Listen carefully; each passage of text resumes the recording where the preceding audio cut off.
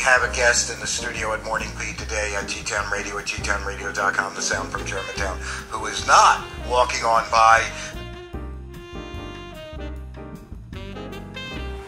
I think it's important that over the course of the day that we can show that this is a unified state issue. For me and my friends. The students understand how they've been robbed and like abused over the course of the Teacher and parent driven. Yeah, I mean, if you talk about the organizing models, there are multiple models. To be part of the decision, we know there needs to be an assessment, but an assessment that is unfair to English as a second language and some of the other students that have IEPs or should. It's completely morphed into something that's cancerous right now. It's eating up the good parts of what education is supposed to be. And parents need to step into the ring and stay. I will not allow my children to be tested because it does not further their education. It will not help them get to the next level. And it's emotional for me because I cannot figure out a way for them to get the education that they deserve without me having to pay for it, because I believe in public education. I don't understand why the public education now will not do that for my kids. Parents need to stay and fight.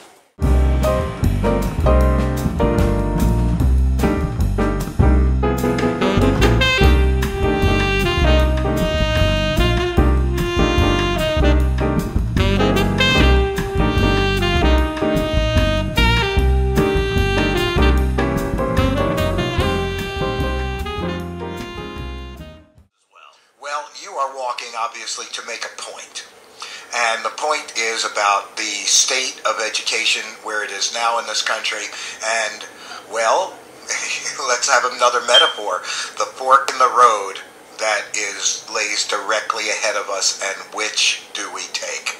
Sure, we've been looking at No Child Left Behind, Race to the Top. They'll switch the names around, but they're the same. $1.2 trillion allocated to focus on standardized testing, allocated to force our schools to compete, allocated to force our poorest schools to close if they're not reaching their adequate test scores. And it's been a dismal failure. There are three major. So can teachers actually get in trouble for talking about? Because this is what I wasn't really clear on. So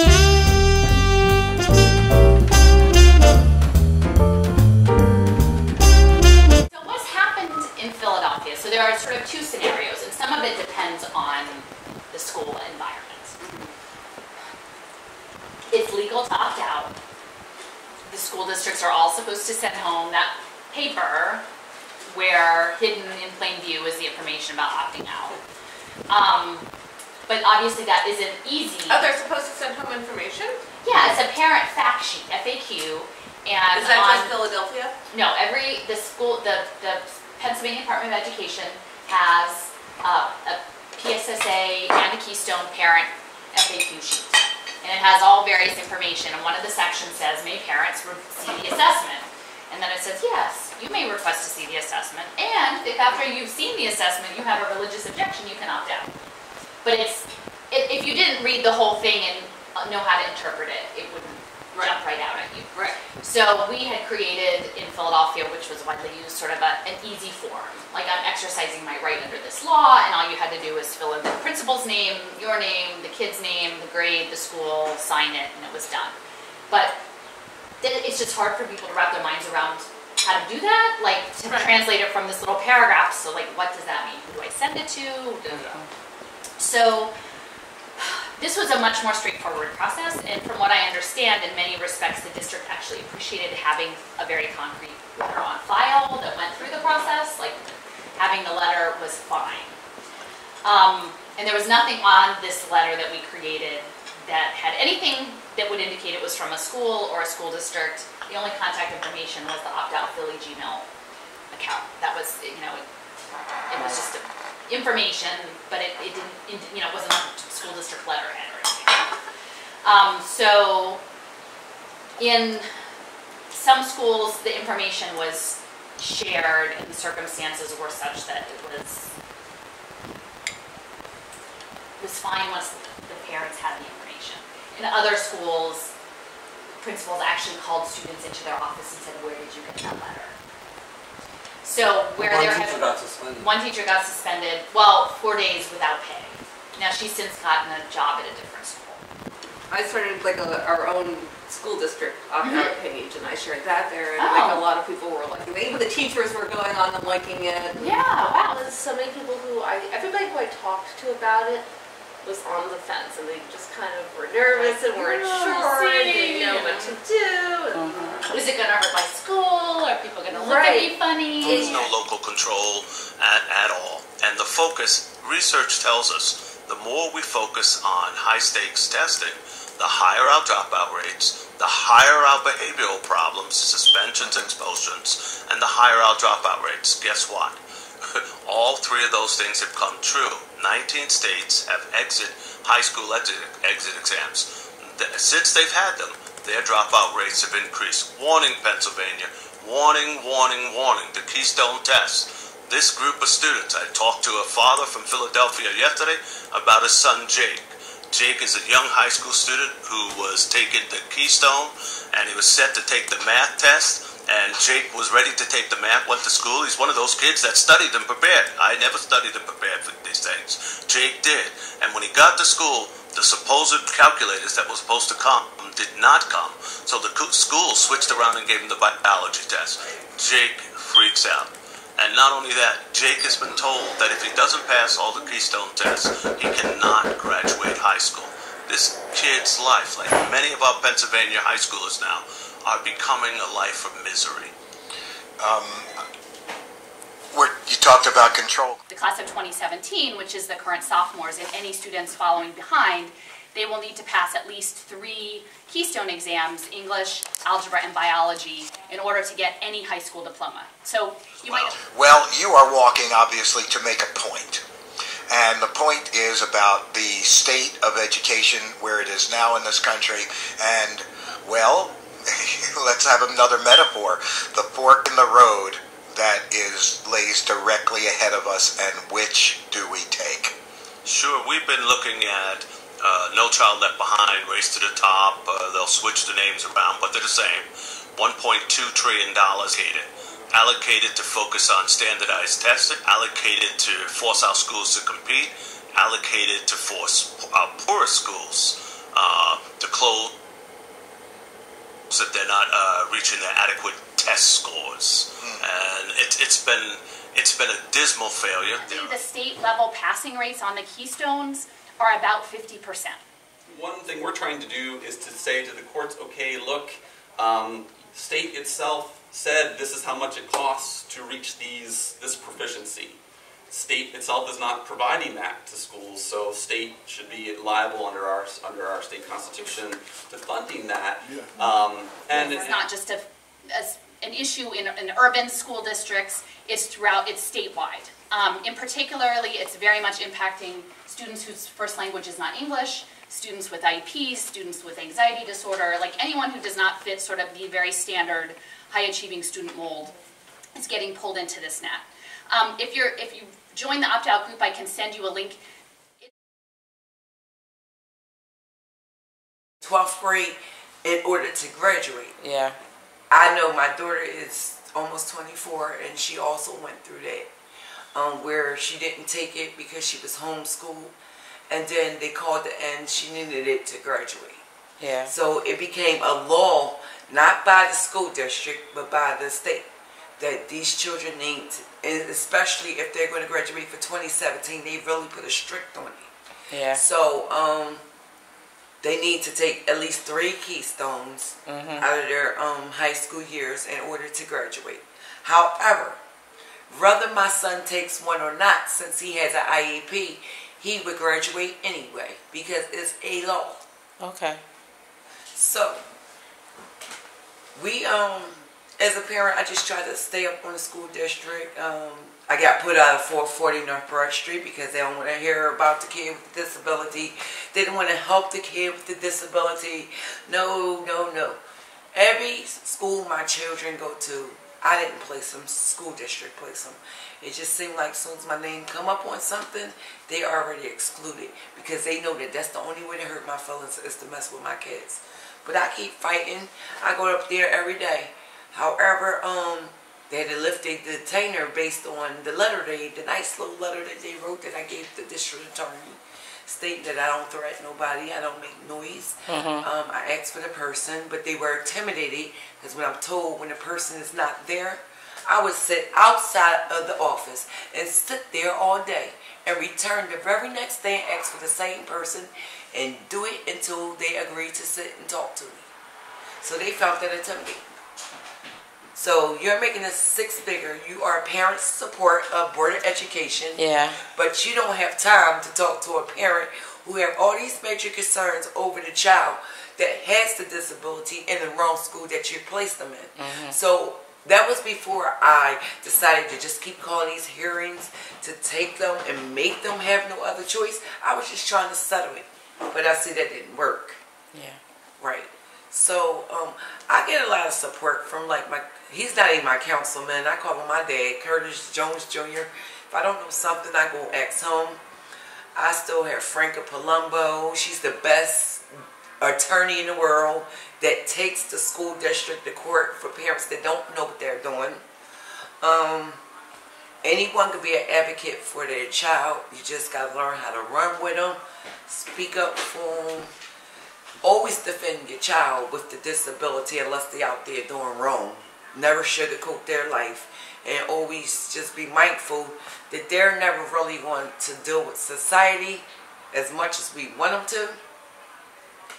And that's why they have all these little different things that you can put your children in where they get extra learning support.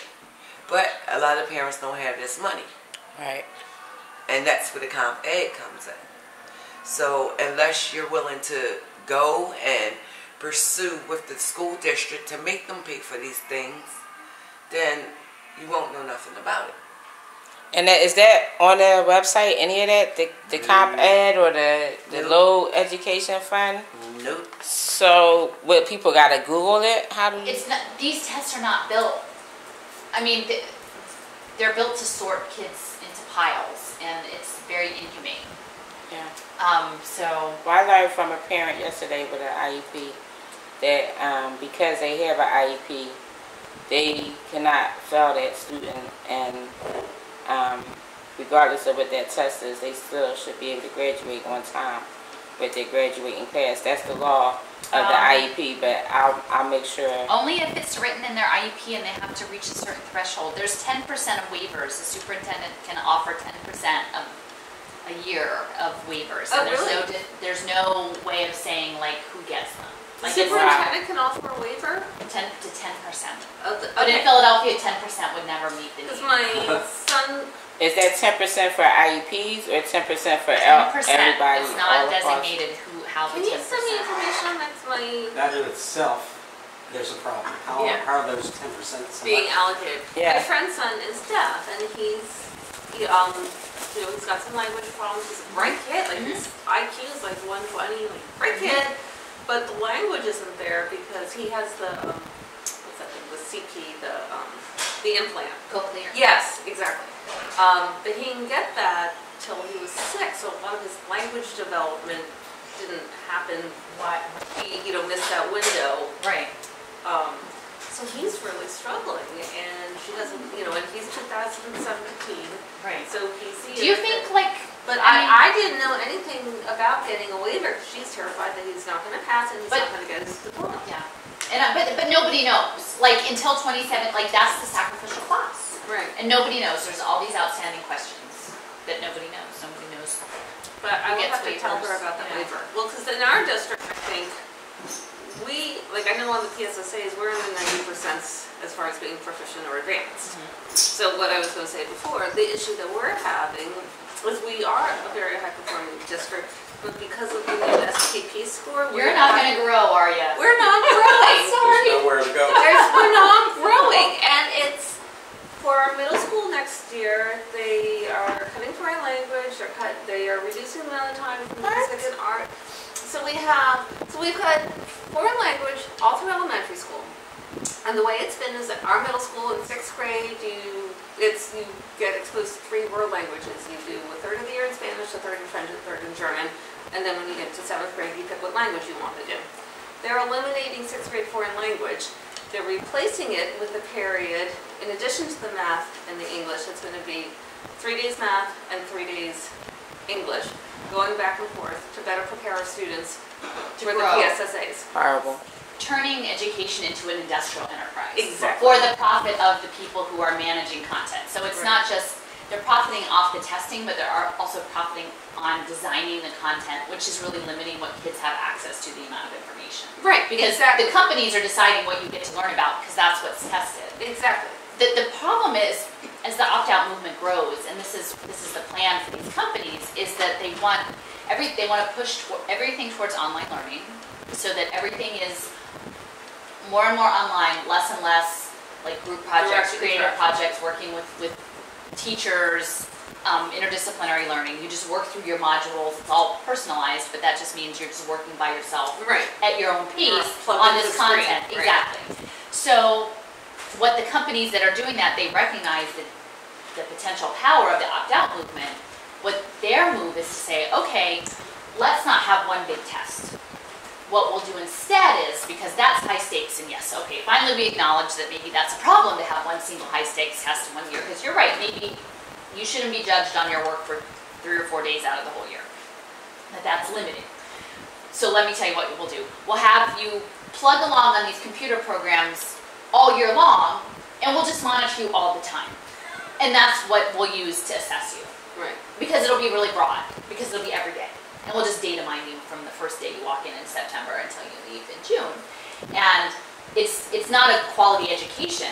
It's very much a corporate managed computer online. So and those people need to go.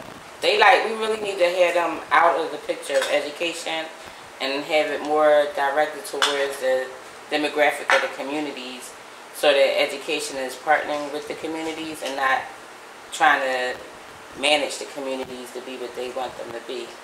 Like, I don't know how corporate ever got so deep involved in... Because the housing market died, and they couldn't make anything out of nothing.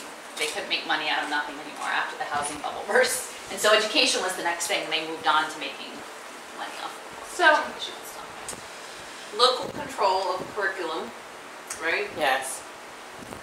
What I think would be great would be if there were multiple tests and the local school district can select what year-end assessments that, what standardized year-end assessment that they wanted to administer. And that way, the control would be at the local level. But I like project-based learning for some too. I think that should be an option also, because everybody doesn't learn from textbooks and that one-on-one instruction. But if you give them a project, they're learning along the lines as they're building their project. Right. And that's a better way to assess them by the completion of their projects than to give them a test that stresses people out. Like me and Tess is like, I could study all night long, and when I get to that test, my mind will go blank just because that test is in front of me. And then after I calm myself down, I'm able to take the test, but I've lost about 20-30 minutes of the testing period. So well, there's the portfolio approach, which is the approach that probably most private schools use. Is that you show that you've mastered standards by your body of work over time, and maybe a special end of the year project that synthesizes all of the things that you're supposed to do, and then you have to sort of present it to the community and the school and outside people, and if it's not up to snuff, you go back and rework it till it's good enough. But it's not it's not like it just once and done, and I'm sorry, you're a failure, and you'll never move forward. But the reality is that I don't think nobody wants to pay for that. Nobody wants to pay for teachers or staff or materials or art supplies or time in the community. They want to keep it a very tightly managed industrial process, really. And I think it really it downplays the fact that people are individuals and have individual talents, and we don't all have to do the same things well. Right. The problem is like she said, the industrialization of it. Becomes like the data mining that they can use that follows a kid for the rest of their life. Right. I wouldn't want my grades from high school to follow me for the rest of my life. I was a lot better college student than high school student. Yeah. You know? And why should Well, that? like even they say some kids come into kindergarten. Oh, I'm sorry, you're already 3 years behind. It's kindergarten.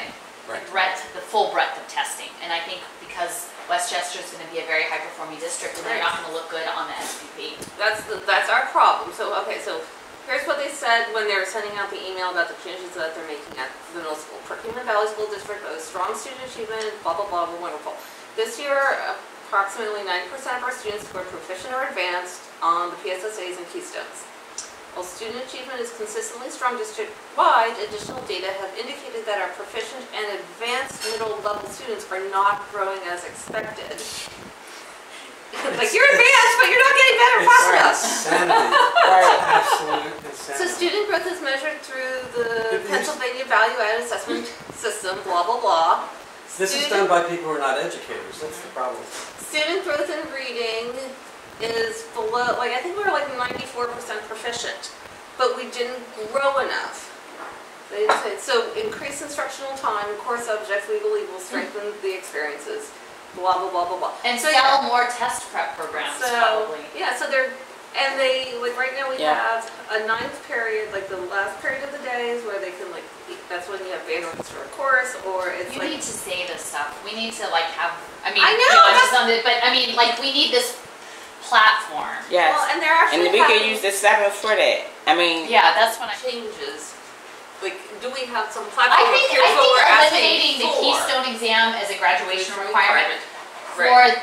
and I mean not to be exclusive of the larger region, but for Philadelphia, it's a train wreck about having it's shocking. And no one knows that this is coming. It is shocking to me. When I read that, because I saw those posts, I was like, how can you tell an entire school that they don't graduate from high school because, like, it's absurd. Well, everyone says, oh, it will just go away. I'm like, I don't really see this going away with, like, all of a sudden nobody talks about it and it's a big secret and nobody knows we're all failing, and then one day, poof, it just doesn't, and then it's done and it doesn't happen. Like, I don't see how that's realistic. Everybody wants somebody else to take care of. So I think the most pressing, timely message, I think for us as a city, is around the Keystone exams. And then rippling back into this testing also is impacting younger students and the PSSAs. Well, right, and I would... We do to help you get more funding and make Philadelphia... different audiences advocating on bringing more resources to kids. Ensuring that communities continue to advocate heavily, and not just more funding, but equitable funding. Yes. Because I will share with you, and hopefully you know this and you see this, the governor has been amazingly aggressive about trying to get more funding for education. Even his historic, allegiances, being a businessman, having done well for himself, the community that he's always engaged with most of his career, doesn't necessarily always see things the way he's seeing things, and he is bucking his own past systems, of support, and he's challenging them. I mean, he's telling wealthier communities, you have to invest for the betterment of the state and communities that don't have the same means you have. He's telling, wealthier school districts that we have to create an equitable system of distribution of funds so that all school districts are given the resources that they need to meet the standards that you've set. I mean, when we talk about education standards are based on, are established based on middle-class values, so to speak. So when you have, when you make really good money, you have all these resources at home, then, when we take a look at wealth as a better indicator of, as you said, standardized, test scores, because they're based on those types of, on those types of supports. So the governor has put a budget in place, is proposing a budget. We're supporting, advocating, pushing for a budget that brings resources to our neediest students.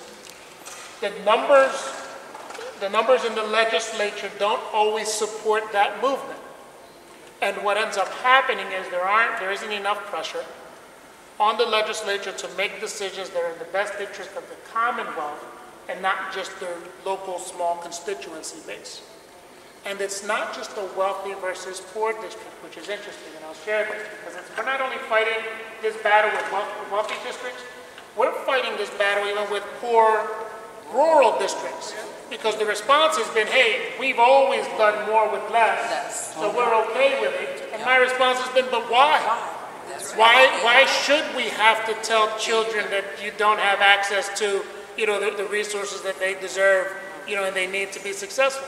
So it really is continuing to advocate, be a thorn on our side to keep us true to our mission, but to continue to be strong advocates, for funding, but most importantly, for equitable funding.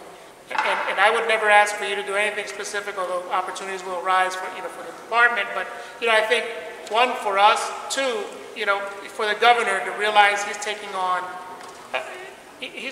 an incredible mission. And if for nothing else, he needs to know that there are, millions, of residents and stakeholders that are behind him pushing his agenda. Because I fear what will happen if he has to carry this load on his own, and what it means for the future of our children. So continue advocating. All right, we're going to leave it there. Exploring different issues and concerns. I'm finding so many different mentalities that it seems hard. It seems challenging. I don't say hard because the only thing hard is the concrete that we walk on. Everything else is a challenge. So I'm ready for this challenge, and I was built for this.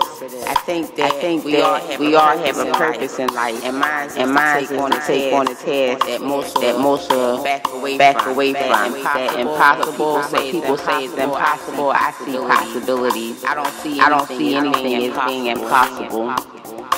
Mentalities, there are different mentalities, but just like there's different ways to teach people how to read, there's different ways to communicate people. There's different ways to communicate people and their different mentalities. So I do see hope. I see hope in us all coming together and understanding each other and learning to respect